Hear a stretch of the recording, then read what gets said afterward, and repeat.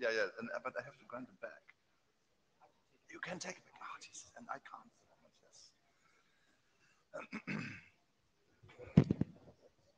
Hi, everyone. It's starting to become 1 p.m. in Prague. Please have a seat. Welcome to the IETF118 Joint Ops Area and OPSAWG meeting. I'm Hank. Next to me is Tiran and Joe. We are your esteemed chairs and want to welcome you to a session that is under the Notewell that I hope everybody is familiar with. This is about the content. There are a lot of links in BCPs that tell you when to sell what and what that means. Please read that if you haven't done that yet. There's also the note really well that is about conduct and not about content. Effectively, I would advise that you be behaving in a way to another individual that you want them to behave towards you. So be nice. If that doesn't work out, there are people you can speak to. You come to the chairs, these, and there's an ombudsman. So please talk with us about that if there's a problem with the conduct you experience here on IETF meetings. There's a tool at the data tracker. The data tracker enables you to join this session via Meet Echo. If you just want to raise a hand, there's a hands raise tool for your cell phone or mobile device. That's relatively convenient. You can also use a full-fledged Meet Echo client. It's a little bit new, but I think the raise hand at the bottom of the screen is still easy to find. And that's for everybody to have a fair chance to attend either locally or remotely. So we have a queue that can accommodate both kind of participants. Whatever you do and find, you can, of course, on the technical side, file an issue. Meet Echo really benefits from that, especially that we have a new client now. And if I look at my client, it's pretty doing funny things. So I'm filing an issue about that. If you see funny things happening with your Meet Echo client, maybe do that too. Coming to our agenda for today, I already introduced us the chairs. We are in dire need of a note taker. A note taker will click at the notes icon on the data tracker next to the OPSAWG item in the agenda and will make notes on Hatchdoc, which is a notes IETF tool. We rely on that. That is a vital part of the IETF process, and unfortunately, I have to ask one of the, or maybe two of the attendees here at the all remote to do that. Are there any volunteers?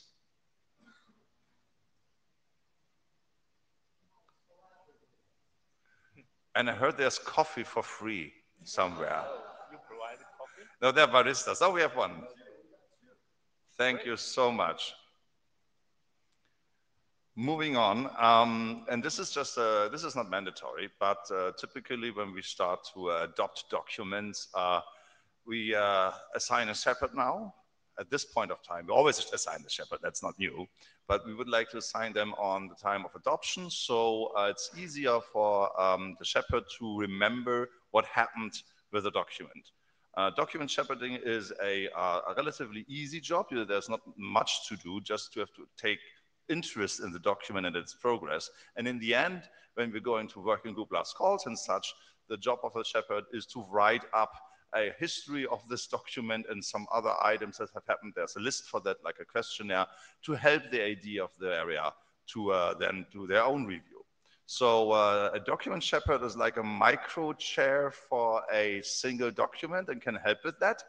And that is a good opportunity to get some experience and hands-on. So whenever we do a working group last call, we will also do a call for a shepherd that is not the chairs. The chairs can do that, but if all documents are just shepherded by the chairs, there's some bias, first of all, to it. Also, it's a bottleneck. So just wanted to announce right here, there's a good opportunity to get some IETF process experience by becoming a shepherd. Don't be shy. Just contact us, and we will, again, issue calls for shepherds on the list whenever we try to adopt a document. Coming to the status, and maybe I'm giving this over to you. Yeah, I think. Sure. So we have a couple new RFCs published, and we have, so congratulations or thank you as well to the authors, contributors, and the working group on 9445 and 9472. We also have a ton of work that is it's on the verge of being an RFC. So we have the segment routing, IPFix SRv6. We have the SNMP, I always get this wrong, TLS-TM. Those are just about ready for final publication as RFCs. And you can see we have a few other documents submitted to IESG for publication. The big thing is the 13, or actually it's more, Hank had to do ellipses here. We already have a number of working group documents, and we just adopted 4 more. The attachment circuit work was just adopted and just became working group documents as of this morning. So there's quite a bit of work, and that's why today, or this time in IETF 118, we have 2 working group sessions. We have today, and then we have an hour on Wednesday, so people can share their work. So that's status. You want to add anything, Chandra? I want to add we received 2 liaisons in the mailing list, and we believe it's not actually OPSAWG work, so we dispatched them, one to the Content Network RG, and the other dispatched to the MPS working group.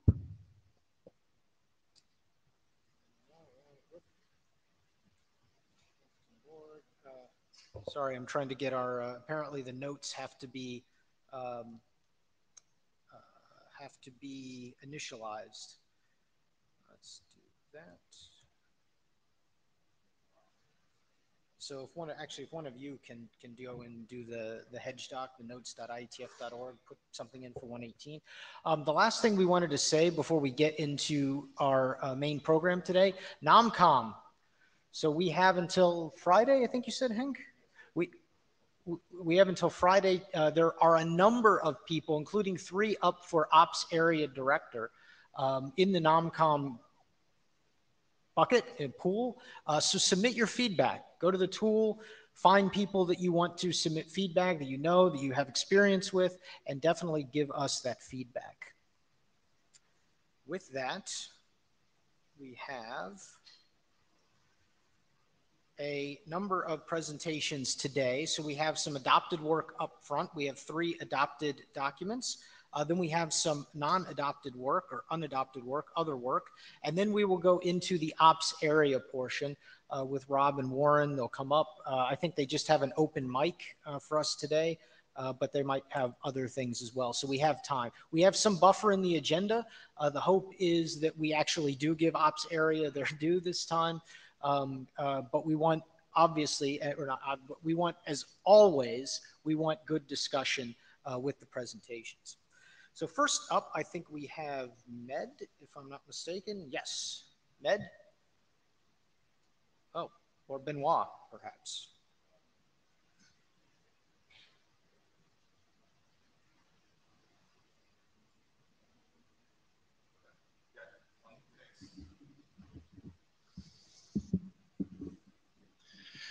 All right, good afternoon. I'm Benoit, so I'm not Med. You know the stupid game, I Dare You? So I was discussing with Matt, so I have not seen the slides, but so I'm going to present anyway the first draft. So this is what the game is about.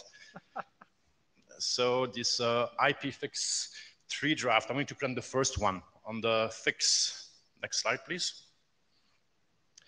So we've got those 3 drafts, and they are working group documents.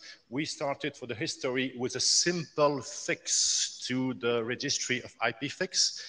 And then when we look at this, we're thinking, well, why not make the registry correct? So the first one was exactly this one, the IPFix fixes. Then we realized that there were some TCP option templates, information elements that we had to maybe not have in the fix itself, but in the other documents. And the last one, the UDP IPFix, also some information elements about UDP. So as I wrote in my slide, the last 2 documents may be merged. But somehow we prefer to keep them separate because of dependency on the UDP options specification in TSWG. Next slide, please. So on the first one, the RFC 7125 update, we passed the group last call and IETF last call. The second set of draft, the IP fixes is adopted like the other one. We had like at least two versions since the last IETF. So now we're seeking for cross-working group reviews. We send a message to 6 man for the TCP one and to TSV working group for the UDP IP fix. No feedback so far, but we received good feedback from the IP fix IE doctors. They've been helping a lot on the fixes draft, and they agree on what we want to do, and receive feedback from Eric Vink. So, and this one is for you, Matt. So I win? Good.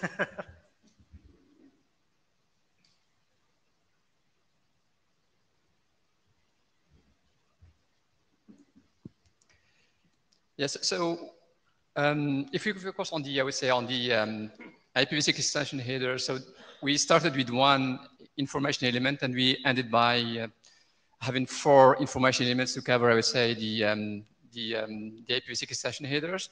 So currently in the draft, we currently able to, I would say, to report how multiple, I would say, extension header chains are observed in a given chain. So this is something that can be exported in the previous specification we had. We can also export, I would say, the length of the extension headers. And also whether the what we are exporting is what exactly the router or the element is observing, or this is something which is limited by, I would say, by the software limitation. So this is something that we can really provide to the collector, so I would say the interpretation of the information can really be accurate. We also export, I would say, the order and also the aggregate of the information elements there by the when they are really observed in the packet. There are some subtlety in the way the extension header are, I would say, inserted in IPv6 packets. Some of them, they are not I would say, consecutive. And for that one, because we want really to be as close as what is observed, we don't aggregate them, and we really just, I would say, report information about the consecutive ones. We also made, I would say, some tweaking about the encoding of the information for the sake of having something which is really more optimal in terms of the size of the information we are exporting. And we specified, I would say, the dependency between the various information elements, because we don't only have one, we have multiple ones. So there are some dependency between the information that are exported. And we also, with Benoit, we added some example to show how the various information elements can be used. Next slide, please.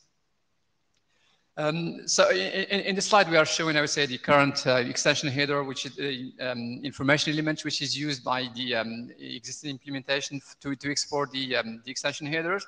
And as you see here in this encode, and this one is really suboptimal, because each time, for example, you will see a destination option there or an extension header. This will be the one which is the most significant one, and you will need to use 30 bits only for this, and this is really not suboptimal.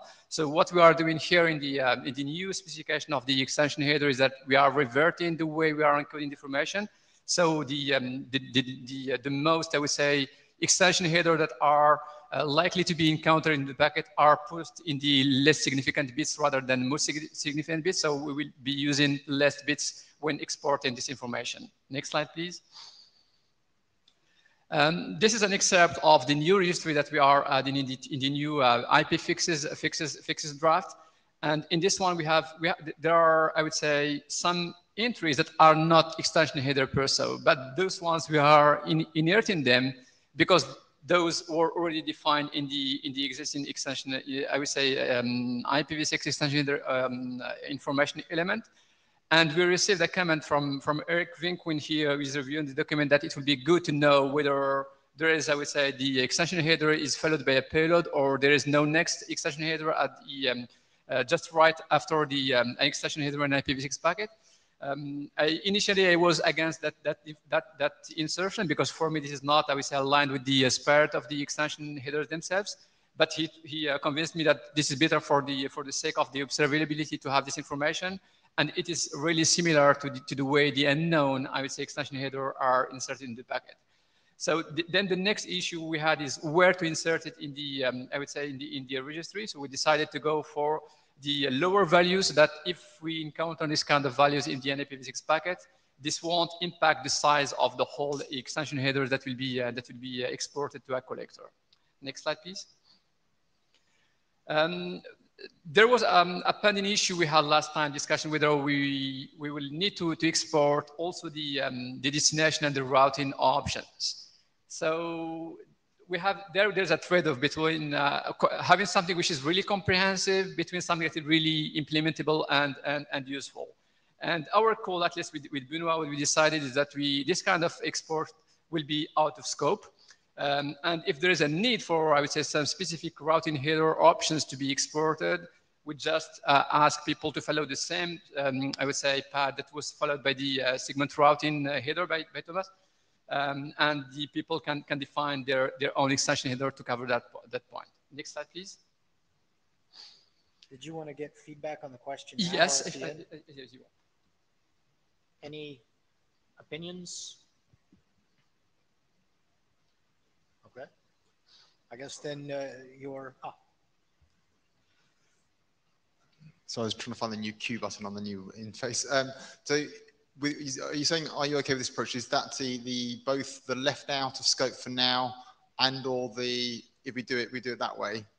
To do it that way. That means that we leave it out of scope, and if people they are interested, they can come to the working group and ask if there is a need for the specific, I would say, routing option or destination option to be exported in IPv6. Because otherwise, we will be opening, I would say, it's too much work for us to, I would say, just for a reminder, I started with a really small fix in the TCP, and I ended with 4 documents, and I don't want to last my life dealing with this document. So we need to be, I would say, pragmatic here to find the right balance between something which is really useful and something that can be comprehensive. Makes complete sense to me. Thank you.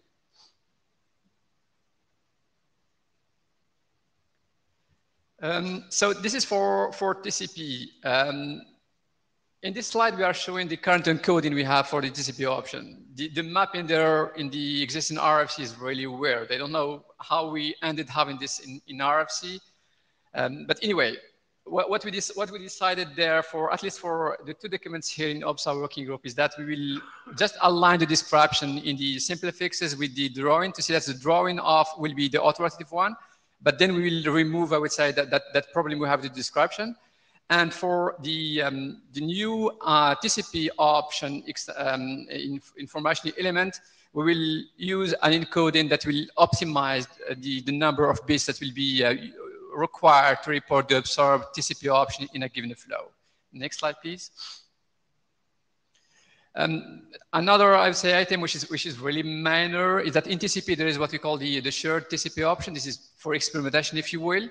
And then there is a specific field which is called the experimentation IDs. And in the specification, there are 2 flavors of the extension headers, one which is encoded in 2 bytes and the other one which are encoded in 4 bytes. So if we just merge all of them and then we export them, there is an issue at the collector side to identify and to decode the experiment identifier themselves, because we don't know whether this is a 4-byte or a 2-byte. So for the simplicity, what we went with Benoit, that we just define 2 information elements, one for 2 bytes and one for the 4 bytes. And then there is this, I would say, some optimization, whether we can mix, I would say, the 2 bytes and the 4 bytes by artificially encoding the 2 bytes one as a 4-byte experimentation ID. But we decided to just to leave this, I would say, to be silent about this.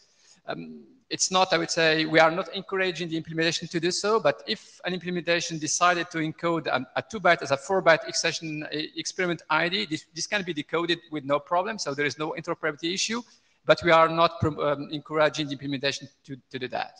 Next slide, please. This is another comment we received from Eric about the splitting of the document. We have so far about the IPv6 extension header and for TCP for the TCP matters. He thinks that it's better to split this into two documents. At least my take on this is that we don't need to do that. I prefer to have one single document. No need to have extra load just for this. But this is a question for the working group whether they agree on with our position or not. Any thoughts from the working group? As chair, I think if this is what you want to, getting it through, if you feel that the feedback you're getting in a single document, it makes sense to keep it that way. I know in some other documents there seemed to be additional scope creep, and it made sense perhaps to split that out. Here, it doesn't sound like that is going to be the case. Yeah, for me, it's just okay to have both. Yeah. Mm. Next slide. Yeah. Yeah, so for the next step, so I think that we have a stable content for the three documents. So we would like to have a working class call for all of them, with a request for our chairs just to include the TCPM, TSV working group, 6-man, and IPFix mailing list for the working class calls. And for the early directorate reviews, we would like to it's up to you, chairs, whether you want to run those in parallel with the working class call or before. With our recommended, I would say, directorate for each of the three documents. And that's all what I have to say for... Yeah, actually, as chair, I appreciate that you broke out who should be included in some of these directorate reviews. I just put a directorate review out for the geolocate BIS document. So I think personally, I would like to do this just at the same time as last call and do like just a last call review. But yeah, we'll see if we can get them. It's been kind of quiet actually in the directorate, but hopefully we'll get some feedback. Looks like we have 2 minutes. Any other comments from the working group? Nothing on the chat. Thank you, Med. Let's see. I think we've got Qifang.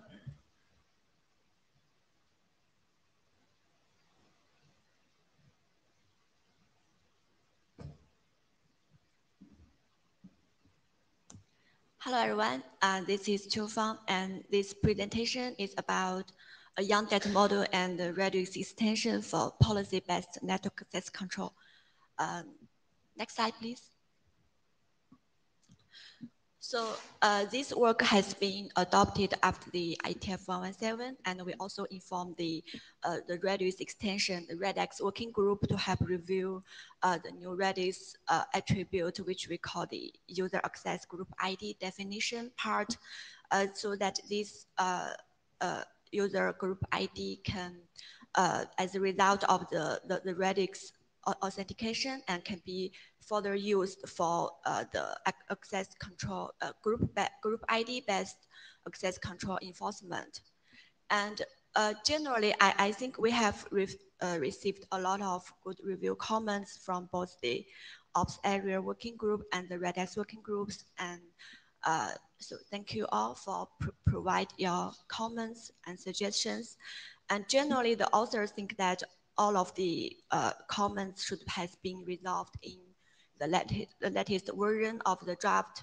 And except for that, there are still open issues that are pending now, waiting to be resolved in the next revision. The first is that should we specify any mechanism for the endpoint group string to be mapped as the ID, so that this ID can be easily carried in the packet header, like MV03 header. And the second issue is about to consider add some text about what hardware ramification might exist and what operational trade-offs implementations would consider if some advanced feature of SL is intended to be used. And of course, I think we welcome everyone to report their issues and propose change on our GitHub repo. Are you on the queue? Yeah, Joe Clark, Cisco contributor. I wasn't clear why exactly you made the group ID a string from an integer. You touch on it here. The draft changed it from a 32-bit, I think, integer to a 64-character string, but it wasn't really clear in the text why that change was needed. And you said to carry it in the packet header. I would think carrying an integer would be equally as easy. If it's like a integer value type, then it could be easily to be encapsulated as a packet header, like NO3 header, so that can be enforce some easy group-based access control. Does it make sense? But you moved it to a string, if I read that correctly. You won't do it with string, No, right? no.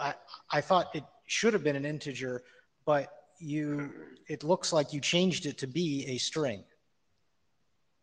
Now we have moved it as defined as a string, and we are thinking whether we should specify any mechanism for the string to be mapped as the ID. Okay. Yeah. Yeah. Raise the mic. Okay. Perfect. Next slide.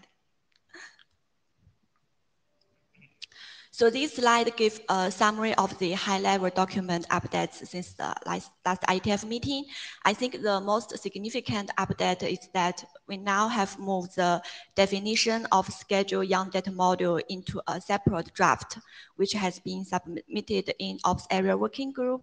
And we use the groupings defined in that schedule young draft in this document to enable the date and time-based access control enforcement.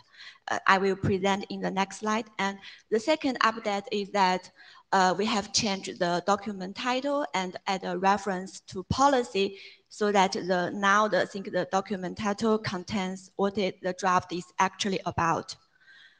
And we also changed the group ID as a string and fix the related examples accordingly. We think that a string might allow for some hierarchy which might be useful to ease the coordination of different endpoint groups. And we also tweak some Redux session based on the Redux working group feedback, and also add a restriction to the length based on their comments. And we add the informative reference to one of the individual drafts in that the Redux working group for the authentication method recommendations, and use the derived type definition to ease the leaf reference of node, and also add some IPv6 examples beside the IPv4 to show how the SCR policies could be used. Next slide. So as I mentioned earlier, regarding the separation of the schedule young data module from this draft, we have submitted a 0.0 version draft in Ops Area Working Group. It's a complete new ID, but it borrows heavily from the 0.0 version of the UCL document. I believe it's 95% of the contents. And there are remaining contents. We add some reference to some ongoing efforts related to the scheduling. As far as the authors know now, we have 3 related work that has touch some thoughts about the scheduling. And one is the OIM, scheduling OIM test in Ops Area Working Group, and also this UCL document. And the third effort is in TVR Working Group, time variant routing in routing area, which is about to manage the network resources with time schedule changes. And in the schedule young draft, there are currently 2 groupings have defined in the IETF schedule young module. And I think this is conforms to the definition of the period and the recurrence rule formats defined in the RFC 5545. This is an effort of the application area. And this is an existing view we don't really want to reinvent. So just directly translate the information model to the young data model. And this defines a quite comprehensive definition, which is intended to be applicable for common scheduling information, such as event, policy, and schedule service or resources based on the date and time. So given the common interests of different work, we have planned a side meeting at this Tuesday afternoon, 3 p.m. From 3 p.m. to 4 p.m. The room is calling for. We would like to seek some coordination among authors of different documents, both to see if the current definition is sufficient for the various requirements and see to eliminate any potential overlap if there are some similar schedule definition. And we might also explore whether we need a common scheduled framework for the schedule service. So if you are interested, you can feel free to join the meeting. Next slide. Chief Feng, did you send my ops chairs and regular email gets mixed? Did you send this to the list, the side meeting? No, we did not send the list to the mailing list, but we can send it after this meeting. Please, thank you. Thank you. Next slide. So for the next step, we will bring the side meeting achievement back to the working group and then continuously work on the common schedule young data model, which this document normatively depends on. So we don't want to get things slowed down because this draft has already adopted by the working group and has normative reference. And then we will resolve the open issues of this draft, and then I believe this should be resolved in the next revision. And then we will get back to the working group for the review the document updates and provide the feedback. I think that's all. Thank you. Got about a minute for questions, comments?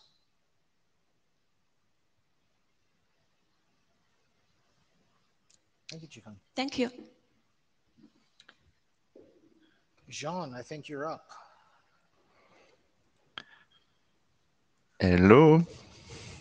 Hello. Give me a second. That's you. Yeah. All you. Thank you. So this is an update on the status of the data manifest draft. So next slide, please. So to recall quickly, the goal of the data manifest is to be able to understand a posteriori what is the information that we collected and how we collected that information. So basically, the idea is to define some kind of data format for that is independent, let's say, of the underlying devices and the modules that these devices actually implement. So next slide, please.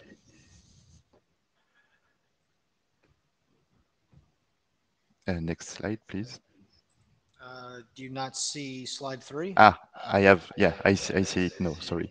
Yeah, so basically to explain the issue of how to interpret, let's say that at time 1, we have a counter that is at a value of 42 and the status that is up. We need to understand if we don't see any other value, what does it mean? Does it mean that the telemetry is not working? Does it mean that it's actually because this value didn't change and we have an unchanged subscription, which means that we won't receive update until it changes? Or maybe just that the period of collection is actually very large and we didn't see we didn't reach the next update point yet. So basically the idea is to have all this information so that whenever we want to do some analysis on this data and, for instance, look for anomaly or try to close the loop, we can correctly interpret the data a posteriori. Okay, next slide, please.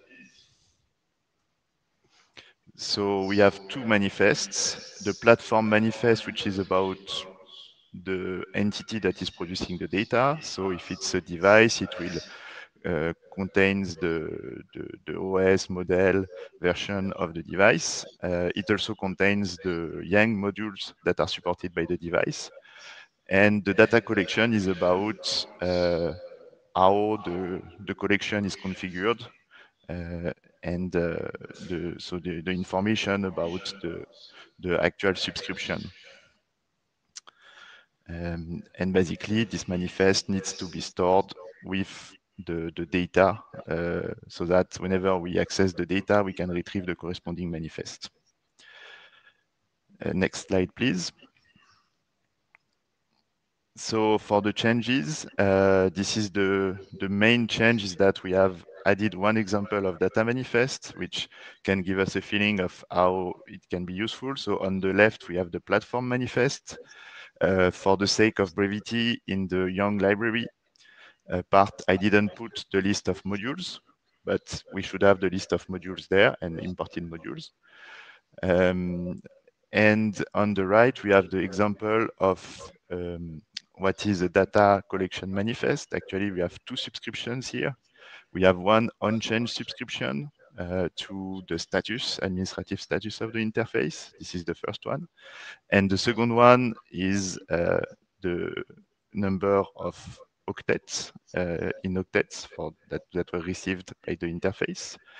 And what we can see already with this is that the first one is unchanged. So for instance, we have the answer that if we didn't receive any data, it's because it was unchanged. And the second one, we can see that, for instance, it's overloaded and we requested a period of 10 seconds, but actually we have 20 seconds. So we have probably, let's say the device is overloaded and cannot accommodate the period of 10 seconds. So yeah, that's one example. So next slide, please. So the big issue that we have with this draft, which I spent a lot of time on the last meeting, is the Yang modeling issue. So that it's kind of hard to re-include the existing modules, notably for the IETF Young library. Actually, it's okay because there is a grouping, but then we kind of lose the augmentation. And for the young push, sorry, it was very hard to retrieve, so we did a copy-pasted version. And so we're working on this new draft, which is actually called Full Include, and I just sent a message on the mailing list about that.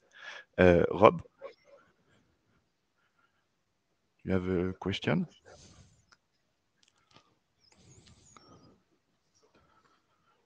Yep. Lost one of the mics. Maybe the battery died in it. We have another one. This room is huge, so we have like mics for days. I'll just go outside and speak from there. So Rob Wilson, so could you go back a slide, please? Sure. So on your example on the right, which I can now no longer read, I'm wondering if, when you send that data, does it get sent when the subscription is set up? Or do you send it more frequently when data is being sent? So just wondering, the one on the left, it's clear that you sort of, that's sent less frequently, but when does the other data on the right get sent? Yeah, so what we said in the draft, I think, is that the ideal would be to have an unchanged subscription, because basically this change, for instance, of the actual period is the one that would be like not controlled, but should be kind of limited. And otherwise, it's only when there is a change in the subscription configuration that you need to update it, and unchanged is perfect for that. Okay, thank you. Rob, it might make sense to bring that mic up here. Perhaps the density of the room is more towards the front. Oh, thank you, Billo.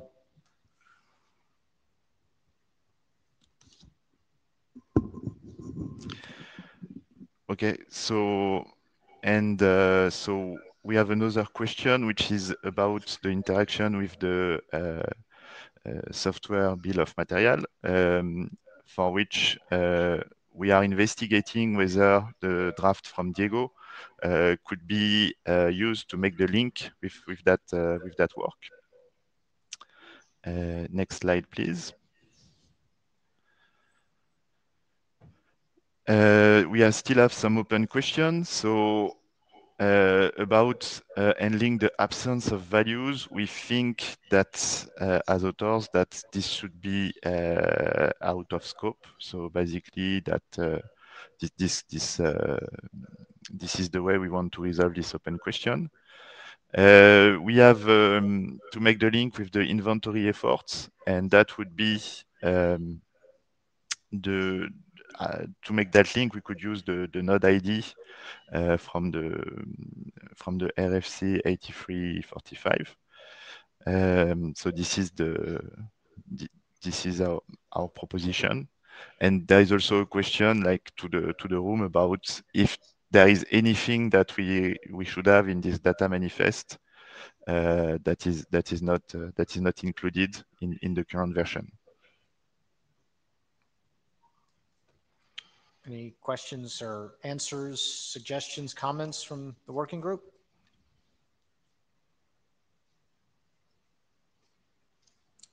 Okay, well, I think on the list, if people have anything to specifically, is there anything missing, as Jean said, from the manifest, please let them know.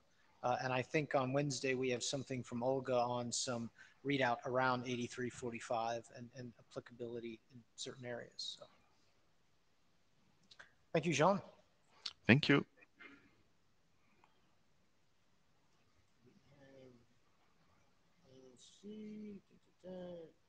John Evans. John. Ah.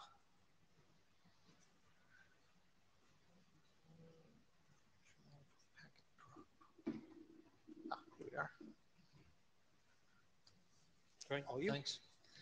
Hi, my name's John Evans. I'm one of the co-authors of this draft we checked in relatively recently. I'm not going to talk about the detail of the draft. I'm going to try and take you through why we wrote this draft, why we think it's needed. Next slide, please. Okay, so I think we can probably all agree that the basic job of a network is to transport packets. If that's the case, the most primary signal when we're not doing our job is when we're dropping packets. So this draft really came from the operational requirement of minimizing network packet loss through automating the mitigation of detected packet loss. Next slide, please. So to set the context, this is simplistic view of an operational pipeline. We've got raw data coming in at the left. From a packet loss perspective, we've got active monitoring and passive monitoring detecting packet loss, obviously other data like event data. Go through detection phase, anomaly detection, thresholding, and then that translates our time series into events, which then go into correlation and root cause analysis. And then ideally, we understand from the correlation and root cause analysis that the set of stuff we've got coming in relates to one particular problem, and we know what to do about it, in theory. I'm going to focus on the packet loss side. So we've got two signals of packet loss here from active monitoring and passive monitoring. Next slide, please. So if we want to auto-mitigate packet loss events, we need accuracy of the measurement, and we also need to understand root cause. If our options are active monitoring and passive monitoring, active monitoring is sampling in time and space and doesn't give you clear indication of cause. So to satisfy this problem statement, we need clear signal from passive monitoring. And what we're trying to do is understand, have we got an anomaly, understand that to a high level of accuracy, so even low level loss, understand which device and what cause. Question? Just real quick, could you, in the future, use your show of hands tool to join the queue ahead of time? But please give your name and name at least. Yes, thank you. Greg Mirsky Erickson. Quick question. So you refer to active and passive. Is it in the context of RFC 7799? I'm using active monitoring to mean when we're putting probing on the network to detect loss, so IPPM or whatever it may be. And I'm using passive to mean when we're getting the data direct from the device itself. Yeah. The RFC 7799 establishes 3 types of measurements. So active, passive, as you noted, and what's referred to something in between, a hybrid. So the hybrid is probably can be seen as on-path telemetry, where the data traffic can be enhanced with their some additional shim to instrument the monitoring performance. So what I understand, probably in active you mean injecting test packets specifically constructed, as well as using hybrid to do measurements. I mean injecting traffic into the network. I don't mean in this context hybrid. I'm really talking about passive. I think hybrid is a method for disseminating that data, but it's not fundamentally solving the problem of... I probably will not. I would still believe that hybrid can be used in different aspects of measuring performance metrics, and in some cases including packet loss. For example, alternate marking method can be used to do measurements on the data traffic. Yes, I won't disagree with that. Packet loss. I won't disagree with that. Focus here is on unsampled, accurate measurement of all loss with cause. Okay, we can continue on the list. Thank you. Thank you. Next slide, please. So, given that problem statement, if we want to apply auto mitigation, there are only a relatively small number of auto mitigation actions you can apply in a live network to mitigate packet loss. We can take a device or a link out of service, or a set of links or devices. We can put a link or device back into service. We can roll back a change. We can move traffic, or we can escalate it to a person to do something with. And ideally, we don't want to do that last one. We want to try and make sure that we've covered everything with the first. And so for that, we need precise signal of impact. An example of where we're not precise is if, for example, we have loss on a device, we imagine it's due to errors, we take it out of service, but actually it's due to congestion, we've made the problem worse. So how do we get that signal? Next slide, please. And this is an example of where we make the problem worse. So there are two primary metrics that are implemented, that are in pretty much every implementation from all vendors and open source in terms of reporting packet loss. IF-in and IF-out discards, and IF-in and IF-out errors, which were obviously defined a very long time ago, and are both ambiguous.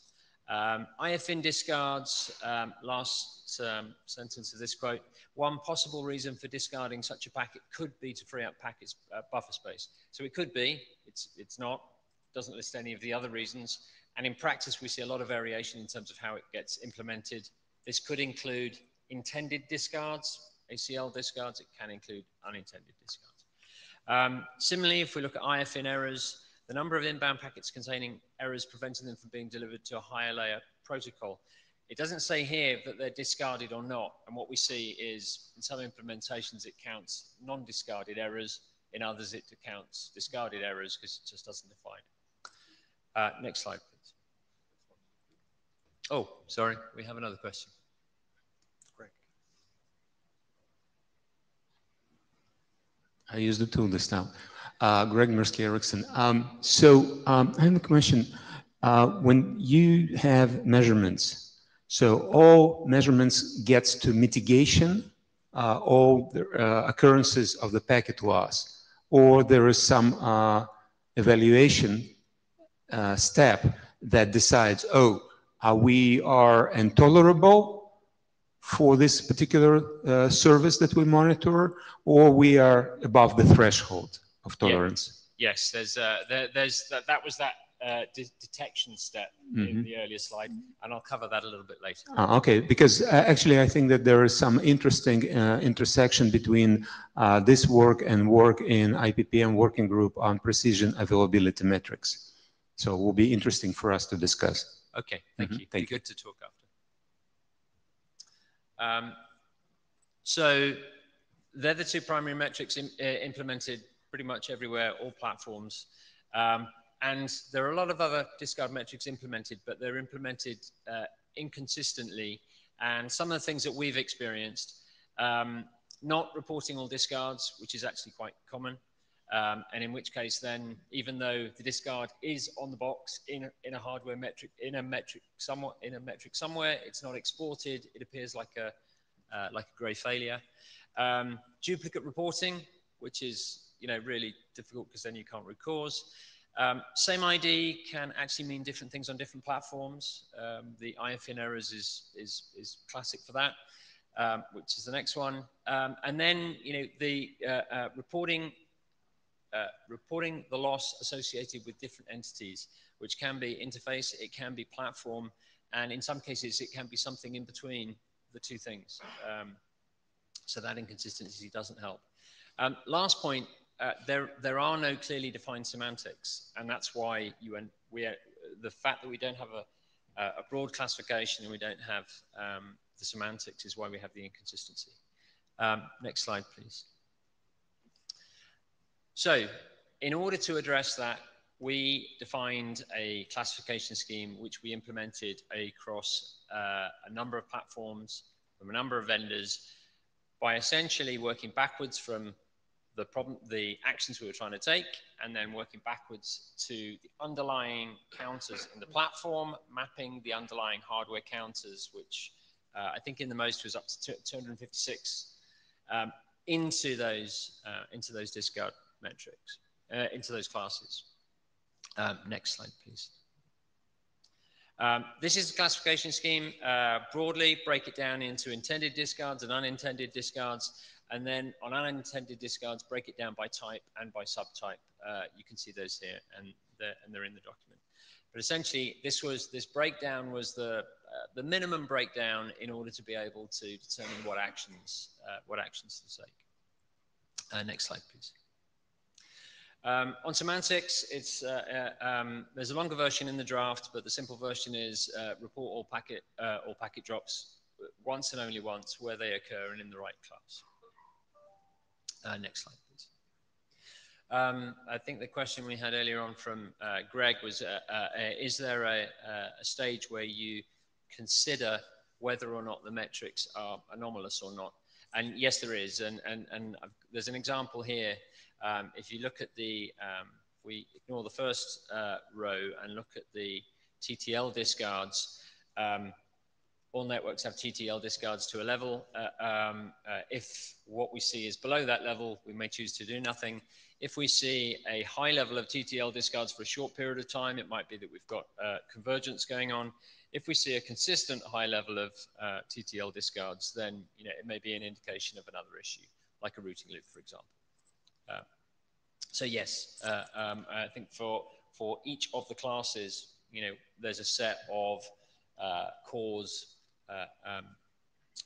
loss rate, action, and there's an example of that in the draft. Question? You have quite a few questions right now. Rob, I think you're first. Okay, then Thomas, you're second. Okay, you're going to go at the end. Okay, and okay. Next slide, please. I realize we're over, so I'll try and be brief. Experience of having done this, so done this across multiple platforms from multiple vendors. The number of discard classes that you choose is a compromise. Obviously, if you've got 100 classes on a large number of interfaces, it's a lot of data, and it can actually add to less clarity, not more clarity. You really want the minimum that you need to determine what action to take.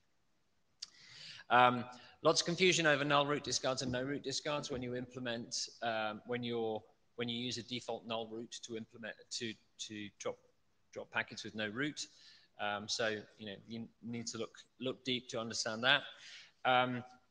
Confusion over common confusion on platforms over packets dropped for two CPU ACL discards versus transit ACL discards. Similarly, confusion over TTL discards where the CPU has responded versus the total number of CPU discards, TTL discards that the box sees, because the number responded will be small because there'll be a 2 CPU policer, but the number actually being dropped can be very large. And the last one is that, that even if you were to implement this classification scheme, there are things that you can't detect. So configuration errors, clearly you can't detect when something is wrong. You can't detect that from the metrics alone. You need some other context, like I undertook a change in the last X minutes, and therefore, in that context, this is anomalous. Next slide, please. So that's, I guess, how this draft came about. We've written it as an information model rather than a data model, anticipating that this could be implemented in different ways. This is something that we have done in practice. And the reason for writing the draft is to try and, I guess, well, firstly, get feedback so that we can improve that model. But secondly, try and get the benefit of applying, of using that more broadly so that everybody doesn't have to go through the same process. And yeah, lastly, there is a presentation with a bit more detail from Nano. Questions? So Rob Wilton, so thank you for bringing this. This is great to think to bring this here. So it's really interesting. I definitely think it's anything we have to clarify what the meaning of the counters are and say this is what they are, and to make it very clear that even if you give update a more specific count, you need to also update a generalized counter. I think that's great because I think there's confusion there. So that's good in terms of getting better, tighter definitions. I would like to get them more towards the data models and the information models, because I think that that's probably more practical, that when people are reading them, they'll be reading the Yang or the MIB, that sort of thing, so you need to get them into those. I do still wonder, though, I think this will help. I'm not sure it will fix your issues, in the sense that when it comes down to populating these counters, sometimes it's really hard because the error counters that are in the hardware don't quite match up to the categories that you have, and all the hardware is a bit different, and the way that these interfaces might be modeled in the hardware might be a bit different. So there's often always a bit of a compromise as to how you fudge them in as best you can. So I think you also maybe want to have like an exceptions counter that's outside of this of I couldn't quite get this in the right place somehow. Yeah, you're right. Any classification scheme doesn't have a perfect fit to everything. A point I would add to that, though, is I would actually like vendors to, if we agreed a classification scheme, for them to expose their underlying mapping to the classes, so that then you understand what's going on, and you can have a discussion over. Actually, I think a layer 2 MCU discard shouldn't be in that category; it should be over here. And the one last thing to comment on that is, effectively, it's also the case that when we had the MIB counters defined, over time, it felt like the hardware, as that evolved, they started to try and match those buckets and things effectively. So you've got some sort of standardization over a period of 10, 20 years towards the right thing. So it takes a while. But yeah, I think it's a good thing to do. So thank you. Thomas Graf from Swisscom. So first of all, I think this is really interesting work. Also, thanks a lot that you bring that to OPSAWG. I like a lot, in the beginning, you clearly outline basically for an anomaly detection system, such kind of an information model and semantics is really important. And especially that you're describing the causality, the reason. I think that's very valuable for the operator. One thing to mention here is I'm also driving a document more for anomaly detection, where I believe that kind of information is actually very valuable, especially in context of outlier detection. And have you considered increasing the scope not only for dropped packets, but also bring causality and the reasons, for instance, into the control plane? So for instance, when passes are withdrawn, why they have been withdrawn and so on, would that be also something of interest? Yeah, I'd say that's another area of work. For this, I think we're trying to keep it quite clean on discards to try and solve that problem, I guess. Sure. But you're right, the same concepts you could apply in other areas. Yeah, absolutely. Exactly. And then the last thing, I see also some relationship towards what we have in IPFix already with the forwarding status field. And here we have another document which is currently the forwarding status updating. And I think there are a few reasons or reason codes which are currently not being supported there. So it would be interesting to see your work, how you could update their more recent goals. Yeah, absolutely. I think it'd be great to have that discussion. Mm-hmm. Thank you. Thanks. Thank you, Thomas. Hi, John. This is Benoit Claes speaking. So yeah, this is good work. We're all after these type of counters, and then the reason why I like the fact that it's an information model, because whenever you do your slides about all the branches, it's going to come from MIP, from Yang, my PPM, for IPSLA, from all of these. So the information model part is like important. The mapping that you mentioned, that's a key thing that we'll have to do right. Coming back on the forwarding one, we've got like 4 different states for the IP fixed forwarding status information elements. And we try to do exactly what you had with the different causes. So we've got unknown, forwarded, dropped, and consumed. And for drop, we've got about 12 different reasons. Access is denied, dropped, GTL, but total lengths, etc. We don't go quite into the detail that you wanted, but it's exactly what we're trying to do. For L3, you don't have it for L2. So that's why I come back to the mapping thing that we'll have to do. And why we focus on the forwarding status is that because you could change a key field of the flow record and see with more granularity exactly which flow records are dropped, as opposed to just see drops generically. Absolutely. And thank you, Benoit. Just to add to that, I think there's a valuable workflow in operations, which is I have an anomaly detected through aggregate metrics, but I don't actually know what to do with it until I can identify the flow that's causal. And then, so linking those two, yeah, absolutely. So thank you. Way over time. Sorry. Clearly there is interest in here.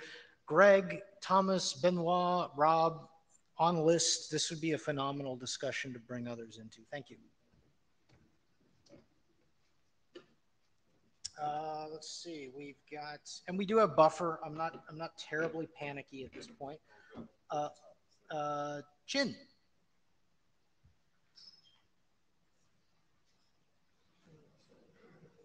Incident management. Incident management. Here we go.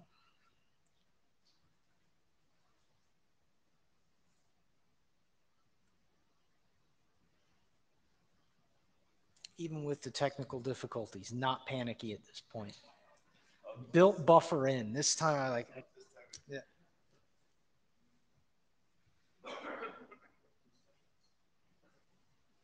And even then I built buffer in because I wanted to give everyone the shot that they wanted. Chin, all you, man. Yeah, thank you for chair. And I want to present this incident management for network service. Actually, in the previous speaker talk about network anomaly detection. I think probably related. I didn't have time to comment, but very interesting. And for incident management, next. Actually, this is really built on top of network topology visibility, and really can be used to do this network anomaly detection, and more than that, actually. So I want to recap a little bit of why we want to propose this kind of work. When we do this, perform this network diagnosis, actually, one challenge we're facing is you need to deal with various different data sources, such as alarm data, KPI data, trace data, and this data actually is huge. Actually, take alarm data as example. You may actually connect a huge amount of the alarm data in high frequency and data connection rate actually. So traditionally we use data compression mechanism to reduce the amount of the alarm data, and but usually this time consuming and labor intensive. In addition, actually, without interlayer network topology correlation, or without correlation with network topology data, it's hard to assess the impact of the alarm data, KPI data, or log data on the network service. So this usually result in no processing efficiency or inaccurate root cause analysis. In some cases, it may cause troubleshooting tickets duplication. So this work really propose network-wide incident solution. Actually, this can be used to establish connection not only with the network service but also network topology. In addition, actually, we define the IPC using Young data model, and you can see this as an open API to investigate this kind of incident. So we can provide network incident lifecycle management. Next. I want to recap a little bit, revisit the history of this draft. Actually, this draft can be seen as a common building block for network diagnosis. Actually, can be not only used in the IP network but also in the optical network. Therefore, actually, we work with optical team actually in CCAM, and we first present in the CCAM working group in routing area, but also in NetConf working group in ops area. We one feedback we get is how this align with trace context really work actually, and later on actually we present in ops OPSAWG working group for twice, and so this is third time. And we get a lot of feedback and input actually offline and in the meeting actually. So in the latest version actually, what we do is we try to polish the current motivation and goal of this draft in the introduction section. Also, we actually update sample use case.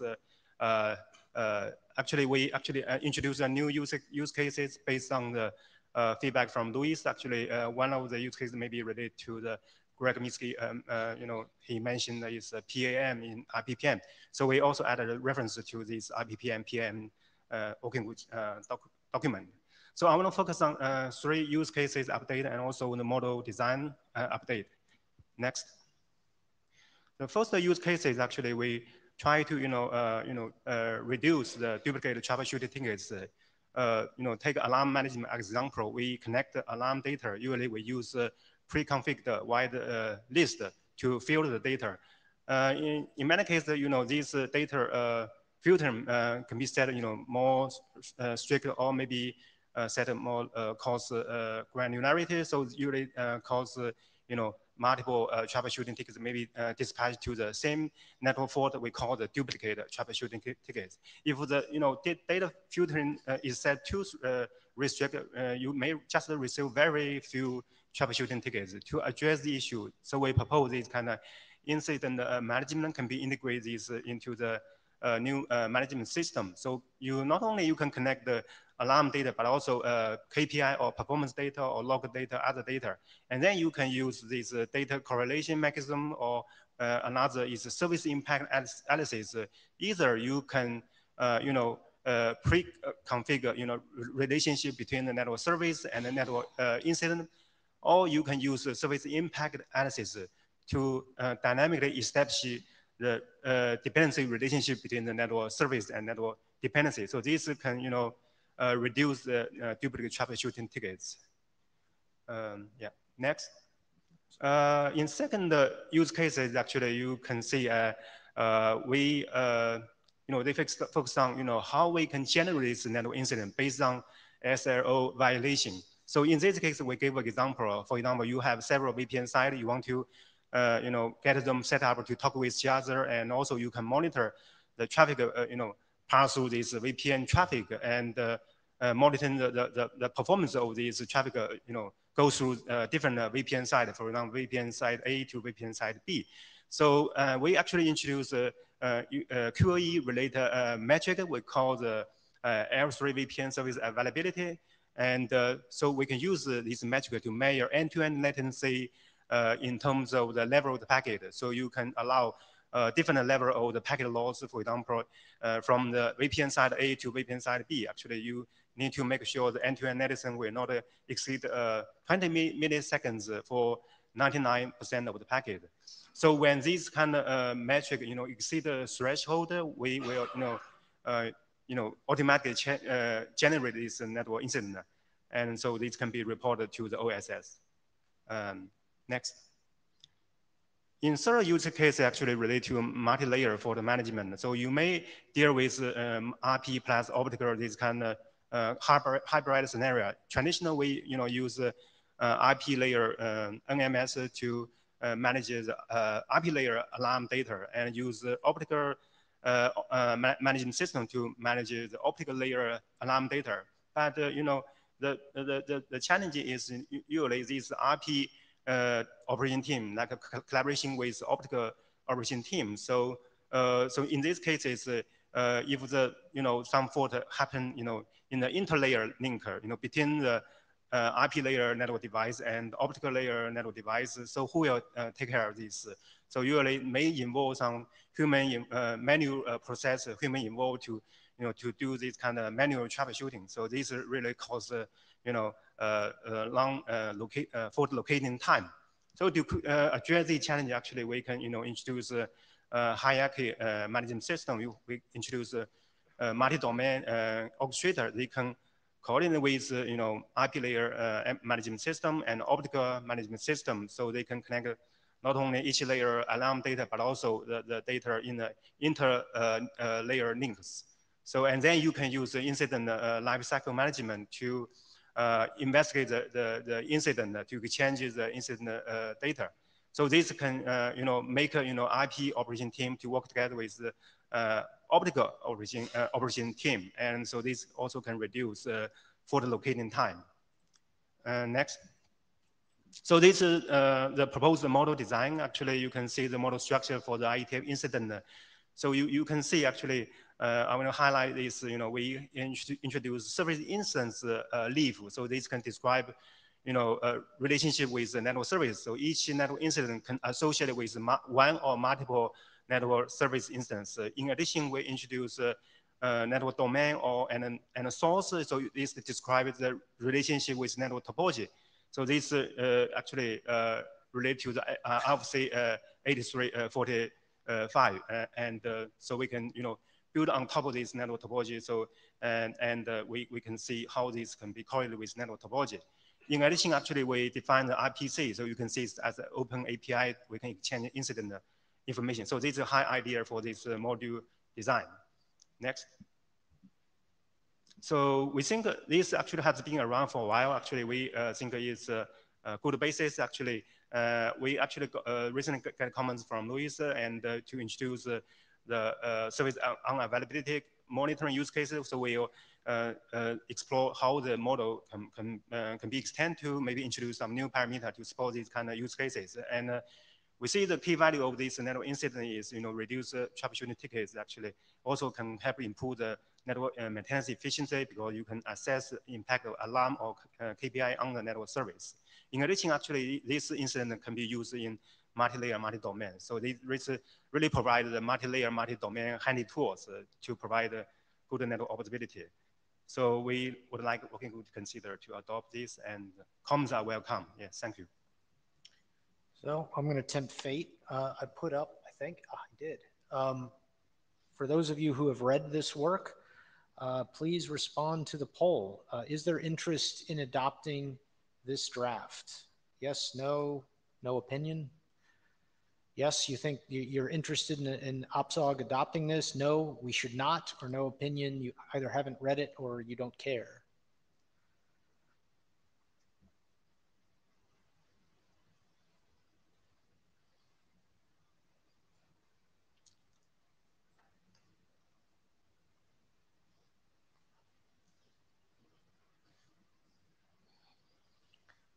It's kind of stabilizing, maybe stabilizing. And looks like Paolo turned on his camera. So it looks like there is, I mean, there's 57 people with no opinion, but it seems like there might be enough worth taking it to the list and seeing what the list thinks. Any comments, questions? I want to add one more comment. We actually, I forgot to mention, actually, on Tuesday, we also want to organize a signing meeting to discuss this incident management, to see more use cases. I want to invite, John Evan to join. I think it's more relevant. Also, yes, Thomas, welcome. Yes. Same comment to you, Chin. If you haven't, I can't remember if it just sent it to the chairs, but make sure you publicly on the list invite people to the side Sure, meeting. sure. Yeah. Rob. Could you go back to slide 6, please? So I have to say, I've about no opinion on this because I haven't read the latest version documents. I didn't really know. So I think this is definitely an interesting problem to be trying to solve. So in terms of you trying to solve this problem, I think that's great. I think the thing that, I don't know if you can lose the poll on the screen. Sorry. So in terms of looking at this slide, it wasn't clear to me whether, two things. One is how you actually correlate the IP layer alarms and the optical layer alarms together into the same incident. So I think that's going to be the really tricky bit, is to get those to be the same thing. So that, I think that's interesting problem. And the other thing that occurs to me is it wasn't clear to me in terms of, again, this sort of translation, whether you are therefore saying rather than these being reported as separate IP and optical layer alarms, you now report these as incident alarms. So you sort of generalize those. Yeah. And if you do that, my question is, how do you model the extra detailed data that was previously held in those separate alarm structures into an incident form that's more generic? So I think that's the interesting thing is, if you end up just putting this all into strings or description fields, you're going to lose the structure of the data. If you allow it to be hierarchical and extensible, then that's going to be really interesting. So, so that's the other thing I thought was an interesting problem here, as to how to marry those two things up. Yeah. So an interesting problem. I think it's pretty worth. I think it's interesting working on this stuff, but I'm not sure I know exactly what the solution should look like. Yeah, we will explore. Yeah, more. We'll try to address your comments. Yeah. And so one of the thoughts was like whether it should be a hash number. You have an incident record, and then you should be tying that back as extra metadata on the original alarms as well, or something like that, maybe. Yeah. Right. Thank you. I just wanted to comment on the relationship to the topology and the information about the layers. Olga, can you make the mic closer to your... Yeah, Olga Havel, Huawei. I just wanted to comment about the relationship to the topology and the layering. What I believe is that because there will be different things that topology has to connect to, like incidents and configuration and symptoms and, you know, inventory, I think maybe it would be good to do it in some generic way from the topology itself, so that we can work together in the way how it is connected, that we don't have completely different solutions for incidents versus configuration versus inventory. Yeah, yeah. Okay, yeah, that's a good suggestion. We can take it offline. Yeah, thank you. Thank you, Chin. Yeah, thank you. Diego.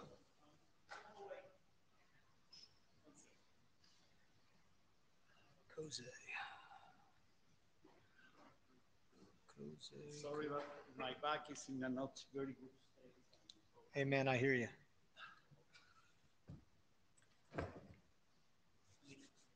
Request some time to stand up. That's okay.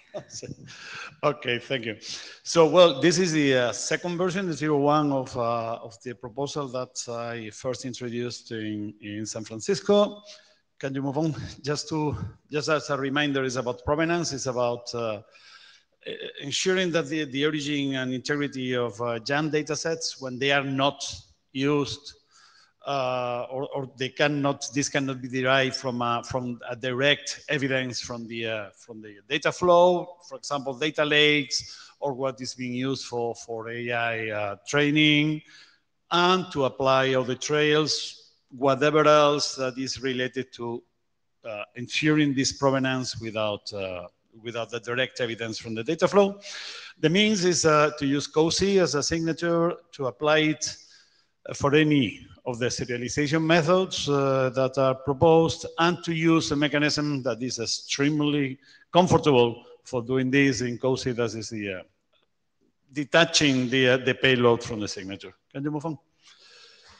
So when I presented this in San Francisco, my impression was that there was interest in the group, and there was some energy that, well, the circumstances have made not so strong, because I have been focusing in other obligations. So the changes are not as many as I would like to bring here.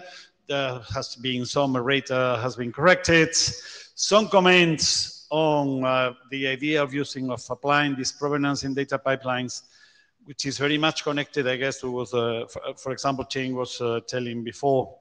And the idea of the recursion, of how you relate it, how you can nest signatures, are already addressed in the text. Still some open comments that were originally, I mean, most of them come from the discussion in San Francisco regarding where to place the signature, and how to deal with the idea, because the current proposal is to use COSI with a sign one construct that allows only one signer for the whole thing. There was somebody during the discussion in San Francisco making some notes that probably could be interesting to consider to support multiple signatures.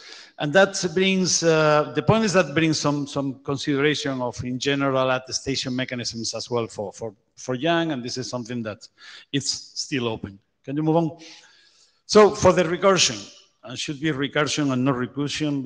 I was reviewing this, and there was, this is the problem of making this at certain time in the night, many errata without spell checking. That's, so the idea is that I have tried to clarify the fact that you can nest signatures with the current proposal. The idea is that the mechanism allows you to, advocates for having a single signature element that it contains the cozy signature of all the Yang elements that contains it, with the exception of the signature itself.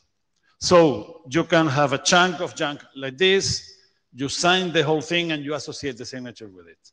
If inside there is another element, you can simply sign it by doing the same procedure, taking that part, signing it, and including the signature there. That implies that when you're going to sign the whole thing, you would sign as well the element that would contain the signature in the inner elements as well. So the idea is that you can aggregate signatures, you can aggregate data, you can take pieces of Yang that are already signed, sign them yourselves, and share it.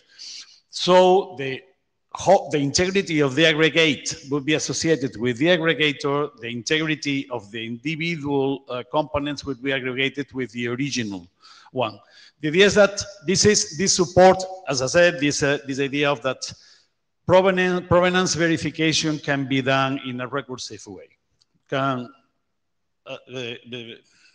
analyze the components of the whole depending on who has provided this. This is intended, I mean, I have dedicated some time to try to clarify this on the text. Should be clear. If you have a read of it, if it is not clear yet, I'll try to improve it. Can you move on, please? With the signature placement, during the meeting, I took notes and afterwards in some discussions on these ideas, in addition to the one proposed in the draft is totally transparent. It's just to put it wherever you feel like as a leaf at the level of the component that is being signed, wherever it is, but just one. That's the only condition. There was some suggestion about using annotation. Reading the annotation draft, I was a little bit concerned about the serialization neutrality, because CBOR, as far as I can tell, is not contemplated there. So it's something, I'm not sure whether it is the case. There was a suggestion of using it for Yang push, and well, it was not clear to me from the comments and the discussion in which part of the Yang push, whether it's part of a RPC parameter or as part of the Yang elements. I tend to believe that it would mean the Yang elements, but because it would become a particular case of the general proposal, and it's the same if we go for the Yang-based files, if we allow as well that is associated with the Yang structure in the same file.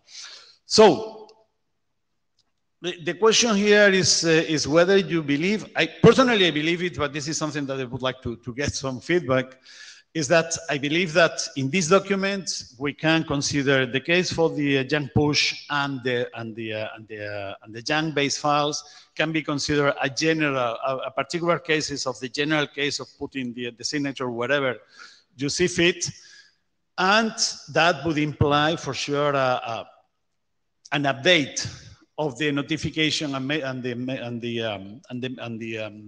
file metadata schemas, but it would be for signature and would be enough to have this modification of this proposal in this document without changing or making any updates on the previous one.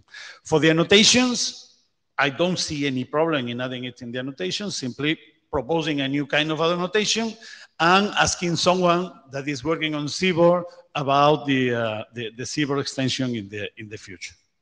So this will be the next, my next target. Next one, please. And you have two questions. You want to take them now, or do you want to wait? Yeah, well, no, if people, yeah, it would be. Alex? Yeah, I didn't, sorry. That's okay, man. We're looking out for you. Alex Wang in Salian. So 2 comments on here. Seaboard is a young seaboard you are referring to, I believe. So for the seaboard encoding, I believe that it would be transparent as JSON. So that's, I believe there is no issue in there. I have a comment on how to validate the message. This signature placement, I believe it's important, and the way you use it breaks a bit the validation. How can, from a data plane perspective, know if there is a signature or there is not, because you are not changing the YANG module. For a specific use case for YANG push, I would suggest to add this cause signature in the YANG push header instead, and not just placing whenever you want, as you propose in the draft. That would ease a lot the YANG validation. And yeah, that was in a way my comment. Okay, so well, we'll talk later about this. So no problem. The other Alex, only Alex is here. So. Yes, Alex. Yeah, so I think one comment actually regarding also the placement issue. I think actually you don't need to even modify YANG push or notification. You can accommodate that. Just basically have a separate signer, basically a separate validator, and basically it generates the notifications forth of the messages that go out from there. I do think this can be easily accommodated or in straightforward way. Okay, so we can talk also afterwards. No, that's good. What they had in mind. Thank you. It's good. It's good to have some.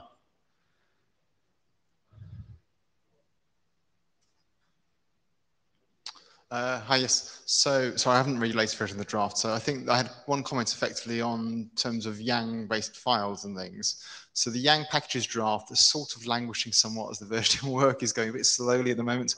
But one of the concepts we're considering there was the ability to add checksums to the YANG files that you included in the package. So in that case, I think I'd put SHA-256 or SHA-512 hashes in, but it's the same idea, effectively having some guarantee of the file. You got look like a confused look on your face. No. I'm just thinking whether I was about to ask you whether you have a reference on that, because I have not spotted it. The checksums. Oh yes, it was taken out the latest version. I can find an earlier version where we had them in. And the reason it was taking it out at the time was like people weren't sure whether that was a necessary complexity to add in that time. We took it out and maybe should go back in. One thing that we hit that we were struggling with was what is the checksum of a YANG file? Is it just a checksum of the text, in which case that makes white space suddenly become significant because it changes, or do you have to define a canonical YANG structure representation to convert it to and then do the checksum thing? So that was the interesting thing. And again, there's a related discussion in NetMod about the versioning. That open question about whether white space is significant or not and what that means is an open question on the versioning stuff. So you're welcome to join that discussion. Sorry. No, this is always the joy of canonicalization. That is, that's. I mean, if you can share with me some reference or have a check, or if you think that this could go to somehow where we could bring in a certain moment this to NetBond, I'm happy. I mean, just. Yes, I wasn't so much saying giving any direction of where they should go, what to do. It was more just be aware, just to let you know that exists for you to take into account, because I don't know the answer here. Okay. Well, I guess that we are almost done.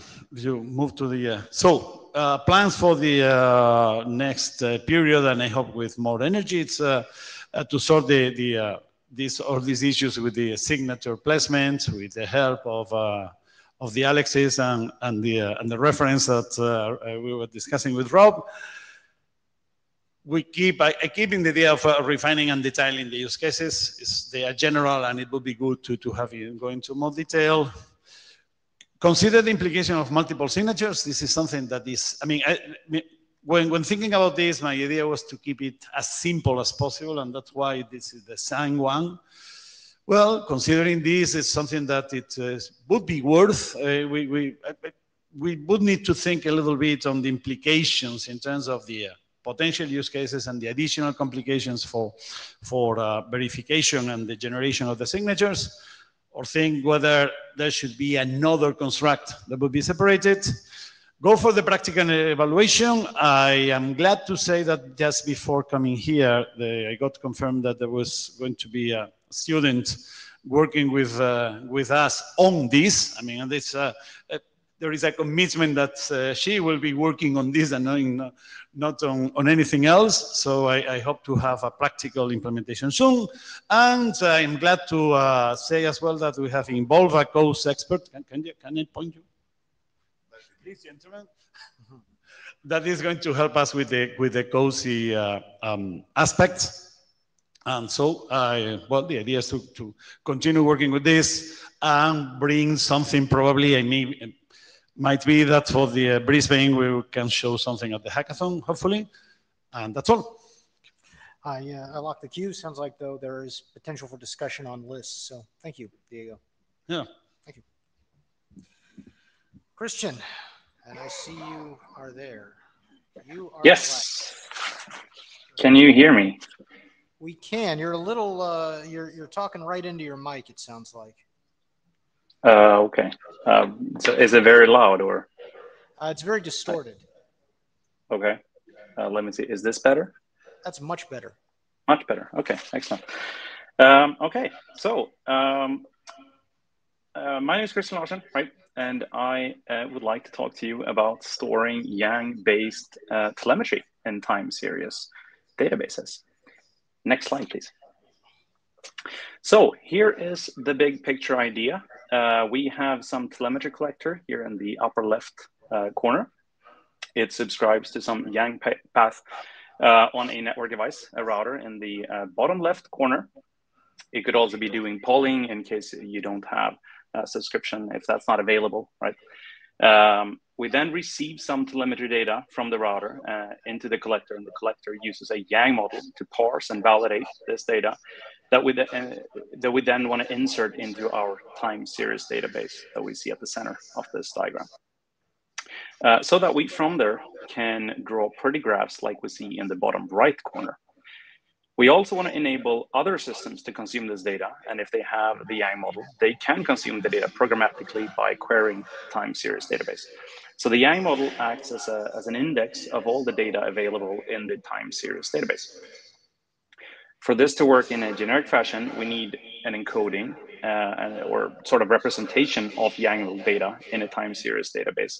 And we want this to be model driven so that the collector can support any Yang model without needing bespoke, manually written, and sort of hard-coded conversion rules for storing the data in the time series database.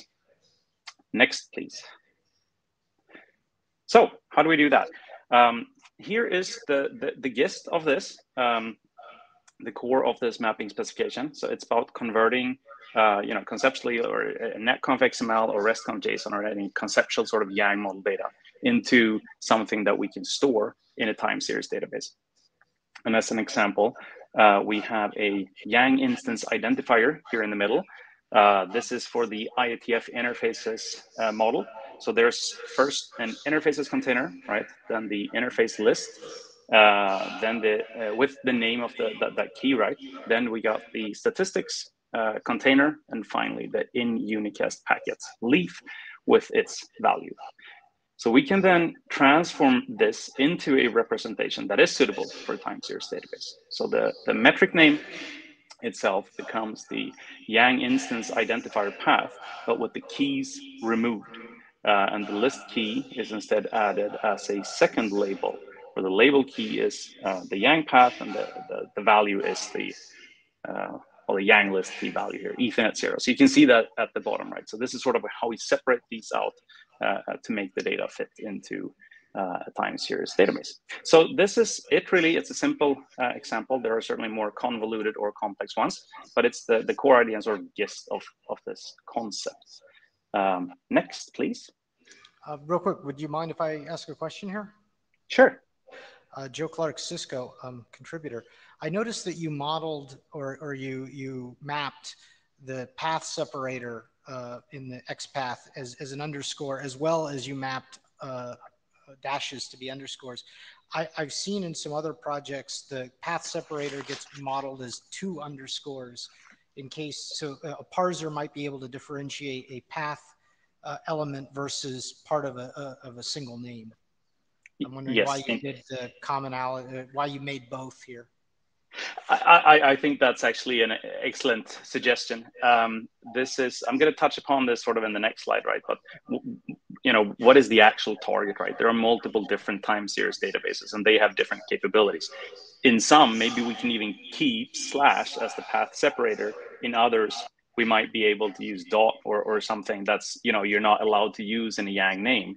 But indeed, using a single underscore here is actually a very bad thing because it would collide with other special characters. So yes, I agree with you.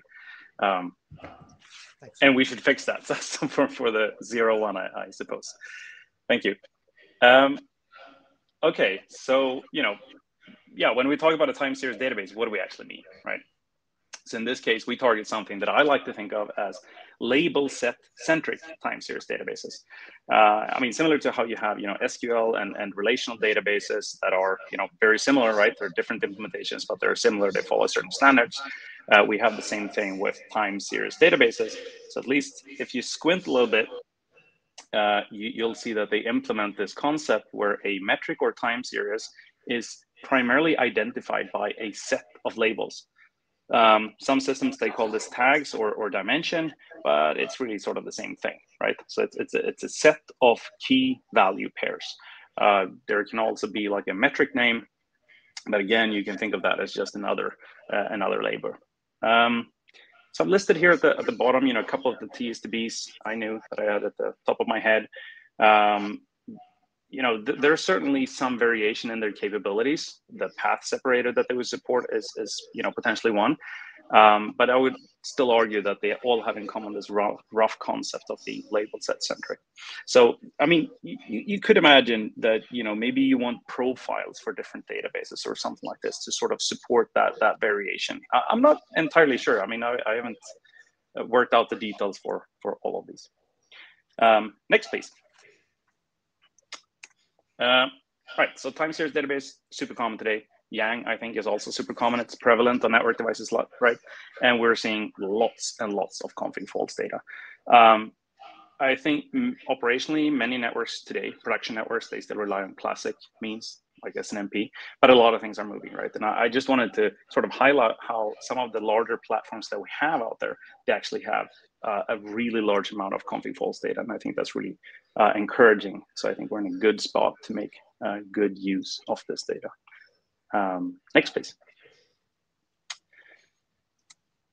Those large Yang device models together with the scale of the typical service provider network means we end up with a very, very large amount of time series and, you know, large data set overall, right? You have thousands of P routers with thousands of interfaces. You have probably tens of counters on those. And then you have all the CPs, which run in sort of the hundreds of thousands or millions of them, right? And you're going to end up with billions of metrics, or at the very least, hundreds of millions.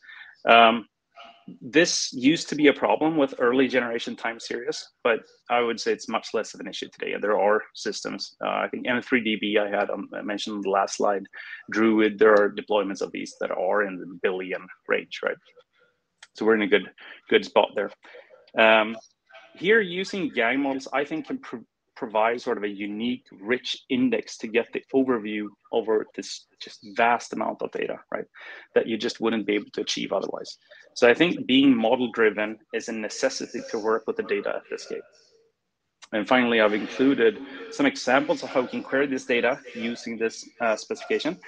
And again, the queries here, you know, they're driven by the structure of the Yang models, and they work because the data in the time series database, they follow this standardized mapping specification. Next, please. Right, so sort of on the goals here and the next steps, well, obviously the big goal is to have this deterministic model-driven mapping for programmatic consumption of Yang model telemetry data stored in time series databases. So first thing is complete the specification, and please, you know, come talk to me if you're interested in this topic, right? I'd love to collaborate with people. We have some proof of concept level code that's, yeah, it's running, but we need to make further progress on this. I would love to see that go sort of hand in hand to get with specification right, just make sure that everything actually works. I think it is a goal to fit well into existing time series databases and systems, not to rely on some next generation something, but to actually work with production systems that are out there today. And that sort of necessitates the next point, which is self-describing data. We don't want to have a strict reliance on Yang for the visualization part of this. All that existing tooling and system that we want to leverage, they are not Yang aware today, right?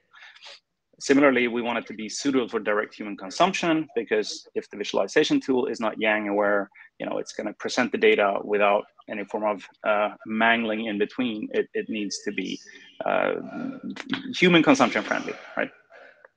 Of course, with the model, you get extra metadata. You can then do more things with that. So for example, you could build this sort of dynamic dashboard, right? If you crawl through all the animals, you can find all the temperature sensors. You could build a dynamic dashboard out of that, stuff like that, right? I also want to mention here just what I think is a non-goal. Unlike the XML and JSON, those are encodings that we have in netconf and restconf, right? I think this is less than that. Any XML, any data, those kinds of leaves, for example, I think are very hard or impossible to represent in a time series database. So this is probably going to be less than that. And that's also why we call this a mapping. Finally, alignment with the philatelist draft and perhaps others as well. And I'm out of time. Thank you for listening. Any questions, comments? And got a minute or two. Rob is coming to the mic. I'd like to put Thomas on the stand and ask him like what effectively is the overlap in terms of what's been done here and the work that Thomas is proposing in terms of the Kafka schema and how that relates. Is there correlation?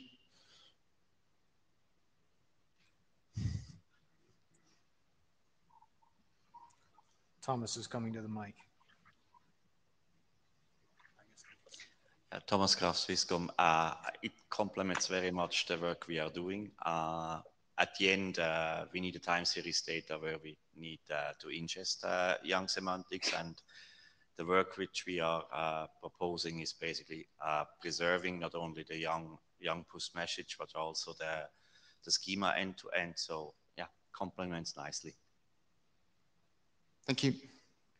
And Benoit has said in chat, Yang in time series database is necessary next step for the industry. And thanks you, Christian, for the work presentation. With that, ladies and gentlemen, it is 8:41 Eastern time. So I guess that's what, 2:41 here. And we are on to the ops area portion of our agenda. Our esteemed area directors, Rob and Warren, are coming to the stage. I will do any notes for them. And I will.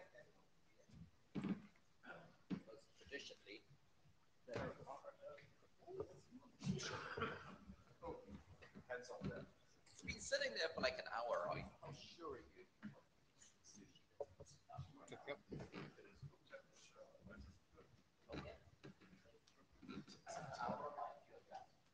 Yeah. So, hello everybody. Wow, this microphone's sensitive and directional. This is the ops area portion of the joint ops AWG and ops area meeting. The reason that we have it as a joint meeting is there's usually very little that happens in the ops area part of the meeting. Apparently we have how many minutes still? 15? Good Lord. Thank you. Wow. Usually you give us 15 and take most of them back. So now I'm just sitting here vamping. I'm assuming that there are no questions for the open mic part. But while you're trying to think of questions, hi, I'm Warren Kamari, and this is Rob. Oh, we actually have a question. Benoit, while you're walking up, I will remind people, please fill in the nom-com feedback. If you do not fill in the nom-com feedback, the next time you might get someone like me, and that would not be good. Benoit, so actually it's not a question, but since we have time, there is something happening which is interesting in this IETF, is that we start to have many side meetings that are ops related and that are actually even sometimes more interesting than the working group wants. So if we have time, maybe the people doing those side meetings might want to introduce what they're doing. Just suggestion. That sounds like a great way to fill up extra time. If there are folk here who are running side meetings and want to have a few minutes to remind people of their side meeting, that would be great. However, I will remind everyone, side meetings are not official IETF working group meetings. Official IETF work can't happen in them. You know, they're just side meetings. So this is purely just informational. If anybody wants to sort of mention, hey, I'm talking about Blarg, please, you know, come see my talk about Blarg. So the one I know about, there is one about SRv6 operation management. I believe this is later today. There is another one tomorrow about Yang and Kafka, half an hour, followed by the digital map POC of it. And there is a last one, which I think is on Wednesday about, what's the exact topic? No, it's not the one I was thinking about. It's the one about the open config. Like issues of open config, network manageability, something like that. Exactly. The exact title. And the one, if you want to mention that one, it's yours. So maybe the people here, if they check the side meeting wiki, they may find some other topics that are of interest in terms of related to this area. Yeah, I was just trying to find the URL. If you type in IETF side meetings, I think that will take you to the wiki page. And there's a list there of side meetings. But a reminder again, you know, side meetings are just side meetings. They don't have any official standing, something, disclaimer, etc. Anyone else with a comment or a question? Or would everybody like to end 15 minutes early? There we go. Regarding the side meeting, I already, make a, presentation for the group-based access control and also time schedule. So for time schedule, we have side meeting on Thursday afternoon, and for the incident management, actually we have a side meeting on Tuesday afternoon. So welcome to join. And if people want the list, you go to the main IETF page, and then down towards the bottom, there's a link to additional events, and there's a list there saying public site meetings, so that's the easy way to find them. A suggestion to people who've put in side meetings, including a description would be super helpful, because some of them just have like the name of a meeting and no other info. And I was just going to reconfirm, putting NomCom feedback in is really helpful for the NomCom. So I've not been on the NomCom, I've been on the receiving side of it. But effectively, I think that all the input that people put in is read, is taken into account in terms of choosing. So depending on who you want to represent you as your new Ops Management AD come March, now's the time to put feedback in and help the NomCom make their decisions. Thank you. Yes, if you don't provide feedback, you lose any right to bitch if you get somebody you don't like. Of course, if you do put in feedback and get someone you don't like, yeah, okay. Well, I think that this is a good amount of random vamping and side discussions.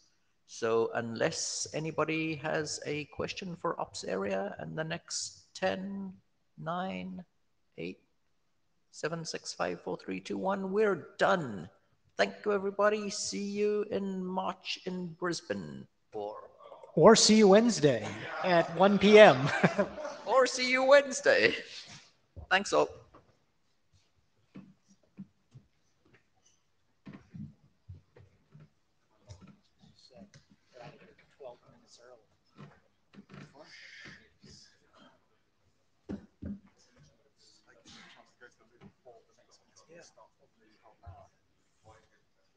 Thank you as always.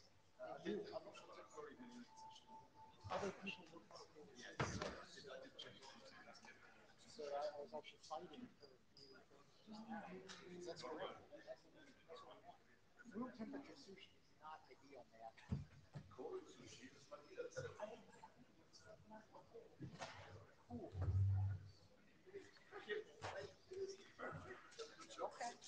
Okay.